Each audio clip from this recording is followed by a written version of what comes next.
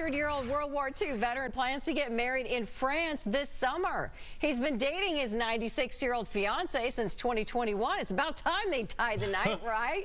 Well, both live in Boca Raton, Florida, and now the most unique thing isn't really their age, is that they plan to tie the knot on the 80th anniversary of D-Day in a chapel near the beaches of Normandy, where U.S. forces landed back in June of 1944. The lovebirds say if there's one thing they know, it's that love isn't just for the young. Sure isn't. 100 years old, that just lets you know if you're waiting for your person, it's never too late. Never too late. It's never too late. I love that. I wish them many happy years. Yeah. So that's it for us here this morning.